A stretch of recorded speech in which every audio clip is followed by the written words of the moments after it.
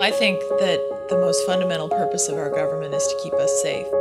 I come from a military family. My husband's a combat veteran. I feel very firmly that we need to support our men and women in uniform. And without security, we can't have prosperity. Without security, we can't have freedom. And that is why I've focused on this in the Armed Services Committee. I'm the chair of the Readiness Subcommittee.